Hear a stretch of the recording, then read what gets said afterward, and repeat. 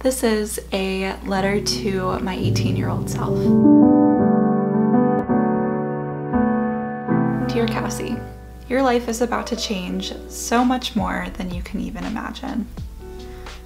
Going out of state for college is probably one of the best decisions that you'll ever make. You'll make great friends, and then not so great ones. You'll meet boys who don't deserve your time, but they'll make you stronger. You'll join a sorority, and it will intimidate you so much at first, but please don't even think about giving up on it. Greek life will push you and help you to grow in so many ways, and you'll meet some of your absolute best friends who your life would not be the same without. Your sorority life will also lead you to an opportunity to help found a chapter of a professional film fraternity. Embrace that and stick with it even when your schedule becomes tough to balance. Looking back, it's probably the best thing that you'll do in your college career, and the people that you'll meet become family. Speaking of your schedule, you'll be busy and always will have a full course load because you're too ambitious for your own good.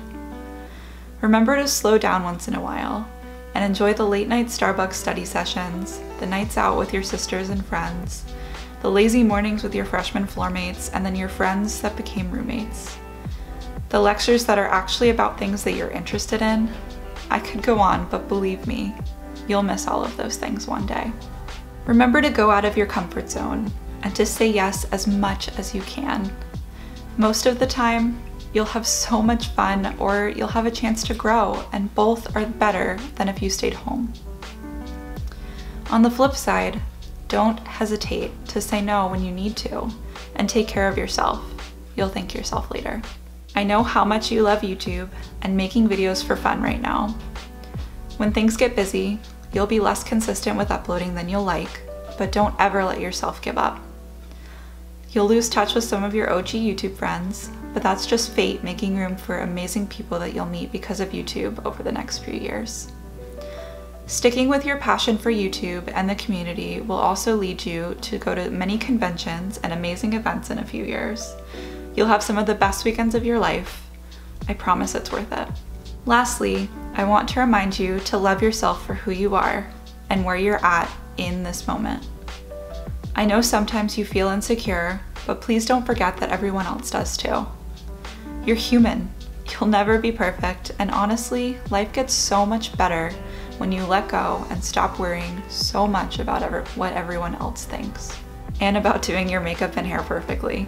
Those things are great and so fun, but it's better to love them for that and not feel like you need them to show the world you're beautiful. You already are. Follow your gut and do your best to live each day to the fullest, and I promise you, you'll be fine. Much love, your 25-year-old self. So this video was definitely a little bit different. I've seen it done before, and I really just thought it was a cool idea and a different concept, and so I decided to write a little letter and just see where it took me, and these were the things that I came up with, the things I wish that I could say to my 18-year-old self. Thank you guys so much for watching this video and listening, and really just being here with me through kind of this interesting period that I'm in, where I'm really just kind of trying to find my way and post different types of videos and things that I'm excited about and that I really want to share with you guys. If anything in this video resonated with you and you did enjoy it, make sure to give this video a thumbs up, and please go ahead and subscribe down below if you're new here. I would absolutely love to have you join the Curly Hair Love fam. If you have anything that you wish you could tell your younger self, please leave them down in a comment below. I would absolutely love to hear what you guys think and, you know, the advice that you would give, because I think we all have such different experiences and these kinds of things are so interesting, and what you share might help other people. So please make sure to share something down below and don't be a ghost watcher. Thank you guys so much for listening and watching this video. I love you so much, and I will see you next week. Bye. Turn that shit up.